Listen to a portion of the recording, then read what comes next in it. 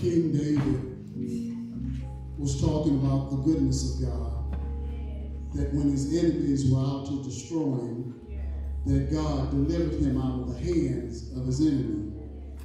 And he went on to say that the Lord is my light and my salvation. Whom shall I fear? The Lord is the strength of my life. Of whom shall I be afraid? When the wicked, even my enemies and foes, came upon me to eat my flesh, they stumbled and fell. Though a host should encamp against me, my heart shall not fear. Though war should rise against me, in this will I be comforted. One thing that I desire of the Lord, that I will seek after, that I may dwell in the house of the Lord all the days of my life, and behold the beauty of the Lord, and inquire in his temple.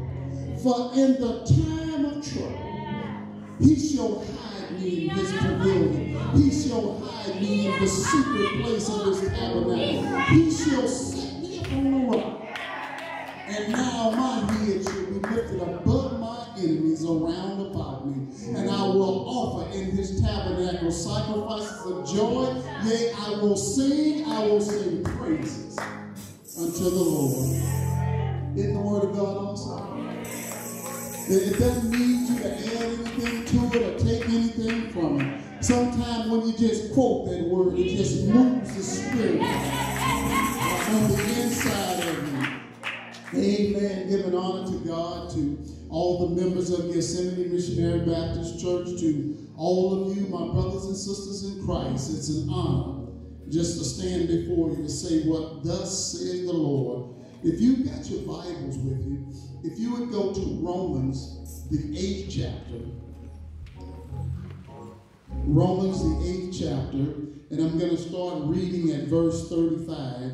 And for those that are able, if you would stand for the reading of God's word.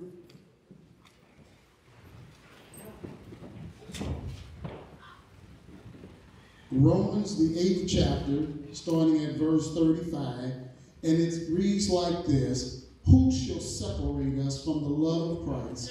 Shall tribulation, or distress, or persecution, or famine, or nakedness, or peril of sword?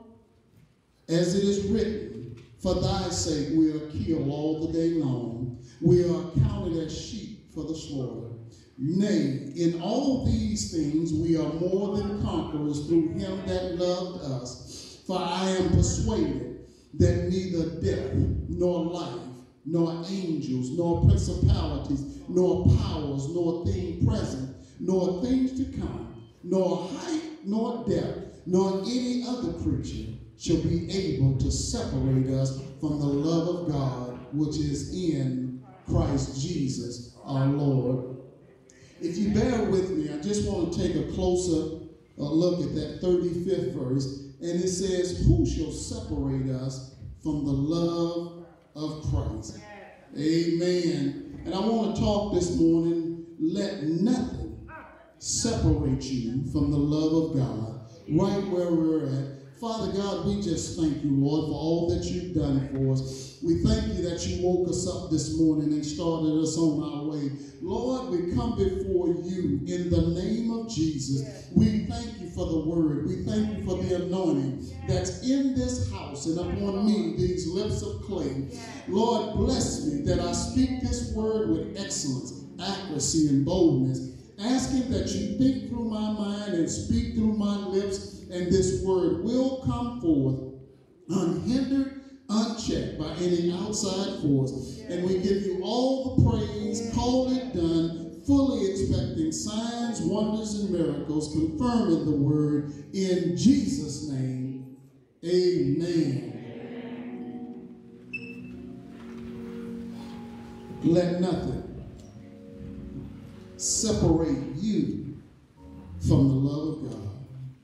Let nothing separate you from the love of God. This particular scripture that I read this morning, these verses, contain one of the most comforting promises of God. Believers have always had to face hardship in many forms. Sometimes it included persecution, illness, imprisonment, and even death. Now, one of the things that I've learned, and especially in my case, and I was thinking, how would you say this? There's some things that I repeat. I don't know if you ever notice when I get up, there's some things that I always say, or just about 90% of the time is going to come out of my mouth during a sermon. And the thing that I always say is, we all go through. Y'all heard that before. We all. See, sometimes we lose the fact that just because a person looks good, because they're dressed nice, because they're pretty, because they're not going through. But we all go through.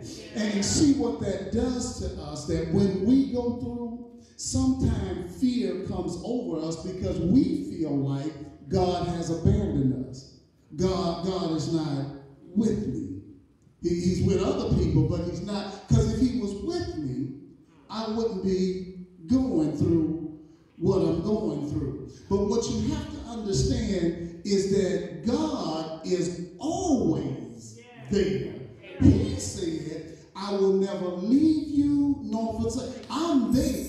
But see, what we do sometimes, we let things separate us from God. He never leaves us. We leave him. And that's what we got to understand. But this particular scripture reaffirms that God's profound love for his people, no matter what you go through, no matter what you deal with, God will never leave you. He will never stop loving you. He is always there. Amen. There is nothing like the love of God. See, when you got that love, you know it. When you got the Spirit on you, you know. You look different. You walk different. When you know God is with you. See, when you know God is with you, you have power and you have strength. You can do things other people can't do. See, somebody with God with them, they can walk right by you talking about them like a dog. But they know who God is. They can hold their head up because God is with me. The Bible says in John 3:16, for God so loved the world that he gave his only begotten Son, that whosoever believeth in him should not perish, but have everlasting life. When God is with you, you remember the story in the Bible? The Bible said that when Samson took his head out of Delilah's lap, that when the Philistines came up on him, that he went out as he always did, but he shook himself, and he didn't know that God had left him. See, sometimes you know when God is not. See, you know when you have walked away from God. But it's not the fact that God has walked away from you. It's when you walk away from God. Here's the thing. When you walk away from God, from that relationship, you become powerless. You see people that they act like they don't have hope. It's because they don't have that relationship with God. And you lose it. You lose that power. But here's the other thing that you got to understand. How many of y'all know that none of us deserve the love of God? I know, Lord Jesus, we don't deserve the love of God. But because his love for us is unconditional. It doesn't matter, oh Lord Jesus. See, the reality is when somebody says it doesn't matter what you've done, See, some folks in here know what they've done. And you know that God still loves you. But we don't deserve the love of God. Just because you go to church, just because you study your Bible, just because you go to Bible study, just because you on this committee or that committee, just because you help the pastor with this or that, that don't mean you deserve the love of God. When you look at it, God loves us because of who he is and because he is love. Love is a characteristic of God. So you do not deserve the love of God. God's love is totally unconditional. See, it's by grace. It's by grace, Bishop. You didn't deserve it, but yes, he gave it to you. See, some people have a job right now that you don't even know how to do the job. You don't even know how to work. You mess up every day. You don't know. But by his grace, he gave you the job. See, you didn't deserve it. But because of your relationship with God, and it's the same way when we look at the fact that God has saved us. Lord have mercy. Oh Lord Jesus, I thank God that he saved me. I thank God. And not because of anything that I've done. The Bible says, the Apostle Paul said, it is a gift of God. In Ephesians 2:7, he says, for by grace you are saved through faith, and not of yourself. It is the gift of God, not of works, lest any man should boast. See, you got to understand that when you were out there in the streets doing what you wanted to do, now most of us, I know, Lord, you like me, you can't do it no more. You can't go and run like you used to run at the club. You can't do it no more. But when you used to do it, when you was out there getting drunk, smoking weed, talking about, I ain't never going to nobody's church and let some pastor take. See, even then, the Bible said that God commended his love toward us, that his son, his only son, died on the cross for you and I. See, someone will say, well, Reverend, you doing all that talking, but I've never done that kind of stuff. Oh Lord, I wasn't like that. But the person that says that haven't read Ephesians 2:3, where it said we all had our conversation in times past, the lust of our flesh, the fulfilling of the desires of the flesh and of the mind, and were by nature the children of wrath, even as others. But here's what you get when you keep reading. It says, but God, who is rich in mercy, for his great love wherewith he loved us, even when we were dead in sin, has quickened us together with Christ. By the grace of God, you saved right now. No, not because of anything that you've done. By his grace and his mercy, you're able to sit in church with your head held high, not because of anything that you did. I heard a pastor say, if we got what we deserve, oh Lord, gee, some of us would be burning in hell right now. But God loved us. You don't deserve the love. I'm going to try not to go too long this morning, but it's on me right now. See, sometimes people think that I deserve. No, that should come to me. I don't know if you remember, a few years ago, I told you a story about a daughter needed a kidney, and her father gave her a kidney. And then I don't even know how you take care of a kidney and what you're supposed to do, but apparently she was eating the wrong things and drinking the wrong things and all that. And she ruined the kidney that her father did. And somebody said the father thought about just giving another one. And somebody not even related said she don't deserve it. And they said, if it was my daughter, I wouldn't give it to you. Well, see, here's my statement. If it was your daughter, I wouldn't give her mine. But see, what you got to understand is my daughter, is what the man is saying. that even though she may have caused me all kind of headaches, so even though she may not have done right, I still love her so much that I'll give her. See, God loves us more than a father loves a son or a daughter. We know that our mother and our father loves us, but God loves us much, much more. The Bible says in Luke 11, it says, if a son shall ask bread of any of you that is a father, will you give him a stone? Or if he asks for a fish, will you give him a serpent? If ye, being evil, know how to give good gifts unto your children, how much more shall your heavenly Father give you the Holy Spirit, or give them the Holy Spirit that ask him? See, God will give you whatever you ask, whatever you need. He'll give it to you unconditionally. God don't say, well, if when you was acting up, you know how, Father. No. If you call upon me, is what he said, I will hear you and I will answer you. The Apostle Paul is the writer of this particular text. And no person apart from Jesus Christ himself has shaped the history of Christianity like the Apostle Paul.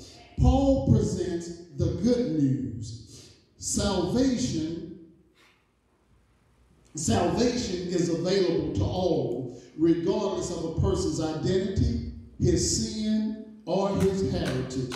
God is the same with all of us. Our text is found in Romans 8:35 through 39 that I read this morning. But if you just go back up when you get home to that 28th verse, it says this. It says, and we know that all things work together for the good to them that love God, to them who are called according to his purpose.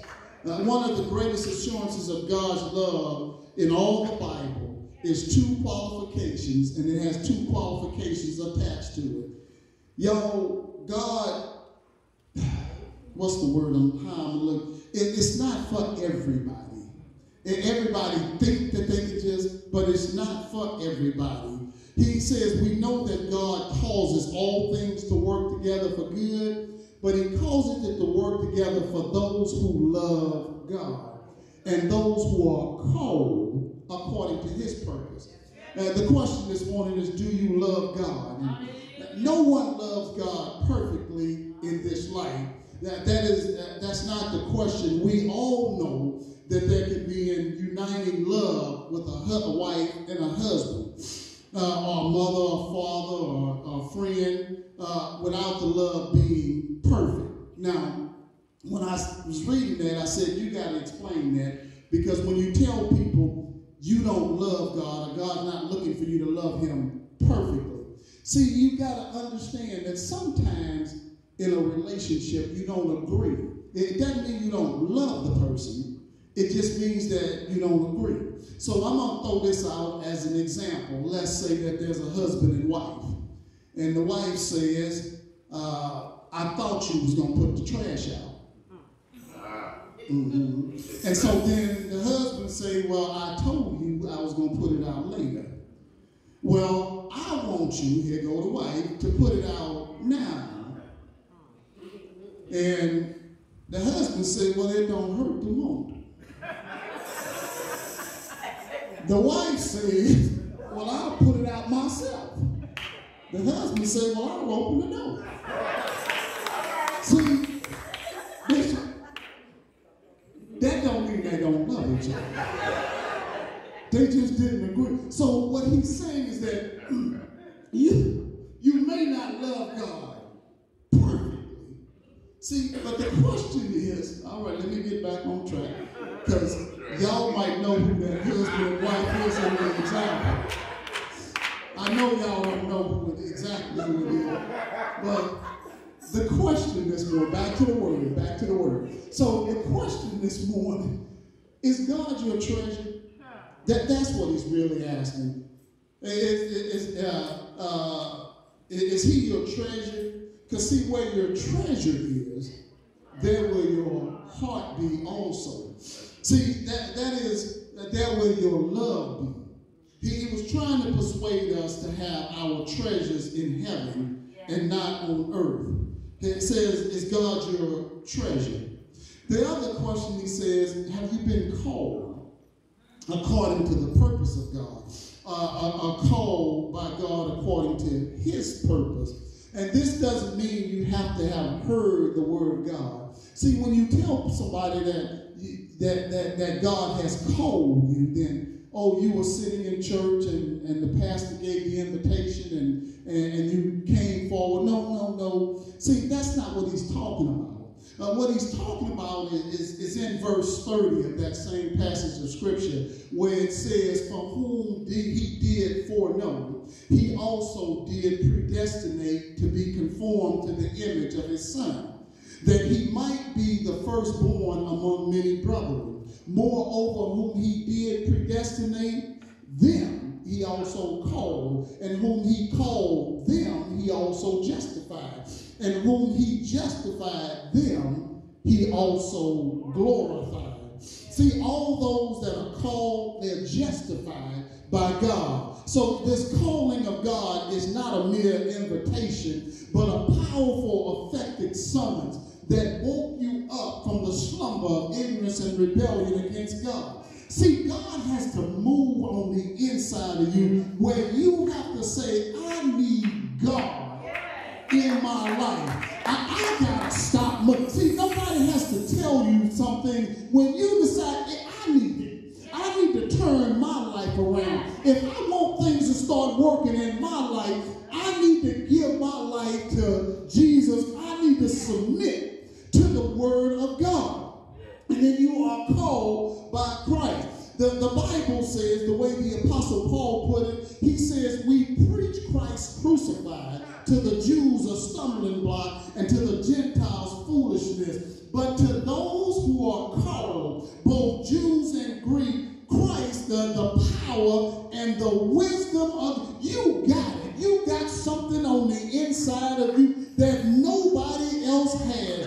When you get that, you got the power of God, and you can do anything. The Bible, our scripture today says, let nothing separate you from the love of God. Because when you are separated, you don't have that power. The Apostle Paul was saying, who shall separate us from the love of God? The answer is no one and nothing can separate us from the love of God. Paul said, who shall separate us from the love of Christ? Shall tribulation or distress or persecution or famine or nakedness or peril or sword? He says, as it is written, for thy sake we are killed all the day long, and we are counted as sheep before the slaughter. Who shall separate us from the love of Christ? The answer is no one and nothing. No one can separate you from the love of Christ. But see, the answer is not who shall keep us from Christ or keep Christ from loving us, but who or what will keep us from loving him. See, you gotta love somebody with you. Somebody, you gotta make it in your mind. It ain't all about me. I just don't want to receive everything and not give. God, I love you. God, I thank you. See, when you love him, you walk by yourself. You don't have to get in front of people and talk about the goodness of God. When ain't nobody watching, when you're in your backyard, you just walk and say, Lord, thank you. Lord, I just thank you that I made it this far. Lord, I thank you that you watched over my children. Lord, I thank you that I didn't turn out like so-and-so. Lord, I thank you that I can walk and I can, Lord, I thank you. Lord, I love you for all the things that you've done. Lord, when I look around my life, when I look at all the things, Lord, I could have been dead and gone, sleeping in my grave. But Lord, you left it. Lord, I thank you. And I love you. And I thank you for all that you've done for me. The Apostle Paul says, I know that God is with me. And I am persuaded that neither death, nor life, nor angels, nor principalities, nor powers, nor things present, nor things to come, nor able to separate me from the love of God, which is Christ Jesus. See, one of the things that you got to do, somebody said, well, Reverend, how do I keep that? You got to walk in the Spirit. You got to get out of the flesh. You got to walk in the Spirit. See, some people try to walk into the world because they like the money. They like the fame. They like all those material things. But what he says is that you got to walk in the Spirit, where you got good health, where you got your mind, where you can move under your own power, where you can do the things that you want to do. The Bible says when you try to walk in the world and you try to walk in the Spirit, they're contrary one to the other. The Bible says, for the flesh lusted against the Spirit, and the Spirit against the flesh, and these are contrary one to another, so that ye cannot do the things that ye would. But if you are led by the Spirit, you are not under the law. But when you give up the flesh, now the works of the flesh are manifest, which are these: idolatry, witchcraft, hatred, adultery, envying, murder, drunkenness, revel, and such alike, and which I have told you before, as I have also told you in times past, that they which do such things shall not inherit the kingdom of God. But let me tell you what you get when you walk in the Spirit. The fruit of the Spirit is love, joy, peace, long-suffering, gentleness, faith. Against such there is no law. If we walk in the Spirit, let us also if we live in the Spirit, let us also walk in the Spirit. I don't care what you're going through, what you're dealing with. If you stay with God, he will bless you all the way. You gotta stay with God. Somebody said, Reverend, what is this worldly stuff you talking about? See, we want money, we want fame, we want position, we want this or that. But the Bible said that no man can serve two masters, for he will either hate the one and love the other, else he will hold to the one and despise the other. He cannot serve God and mammon. The Bible in 1 John says, love not the world, neither the things that are in the world. If any man love the world, the love of the Father is not in him. For all that is in the world is the lust of the flesh, and the lust of the eye, and the pride of life, is not of the Father, but of the world. Let me tell you something. God says, love me. Matter of fact, the greatest commandment is love the Lord thy God with all thy heart and with all thy. And the second is similar to it. Love thy neighbor as thyself. I looked it up to say, why does he use a word like love? It is just a word. But Paul said it's not just a word. He said love beareth all things. It believeth all things. It hopes all things. It endureth all things. He said love will never fail. Where there's prophecy, they shall fail. Where there's tongues, they shall cease. Where there is knowledge, it shall vanish away. Now abideth faith, hope, and love. But the greatest of these is love. I don't care what you're going through. When you have that relationship with God, God is going to bring it through. The Bible says, what shall we say to these things? If God be for you, who can be against you? If God is for you, what sickness, what doctor's report, what financial problem, what wickedness, what witch, what curse, whatever is going through. Somebody might say that, Reverend, I'm going through, and the people talking about him, and the Bible said that he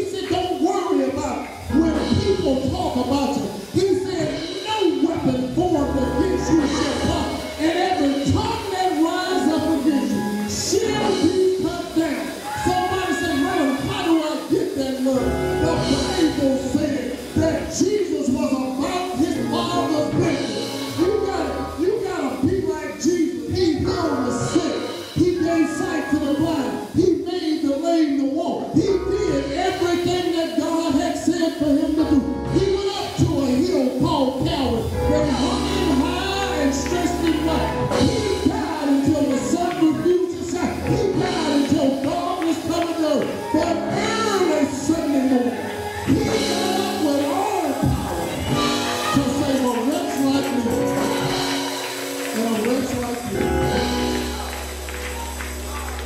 no matter what you're going through, no matter what you're doing, God will never leave you. He won't. See, the problem comes in, we leave him. And then we wonder why we go through the things that we go through.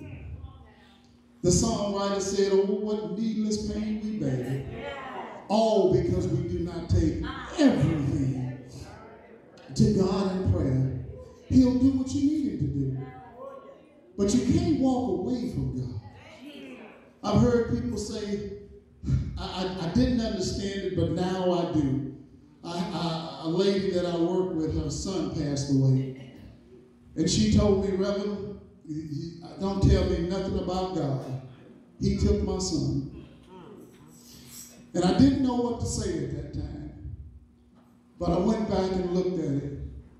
See, the truth of the matter is that when you have a relationship with God, he gives you peace.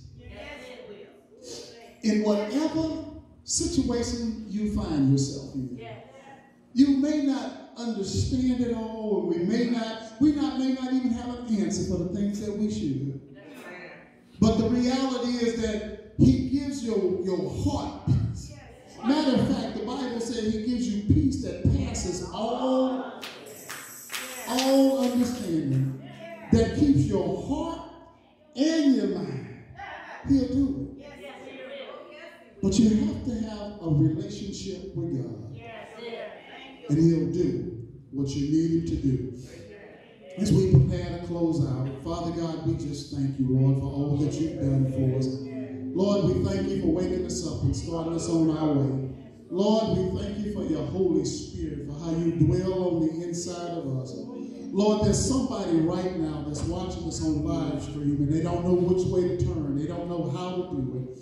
But Lord, I just ask that you just bless them, Lord, in the name of Jesus. Give them everything that they need. Let them know that you'll never leave them nor forsake them. And you'll be with them to the end of time. We're just thanking you for everything. In Jesus' name, amen. I want to remind those that are watching us on live stream that we'll be in our prayer call on Tuesday night at 7 p.m. and then on Friday morning at 6 a.m. and then back here again next Sunday morning at 11 a.m. Amen. Have a great day.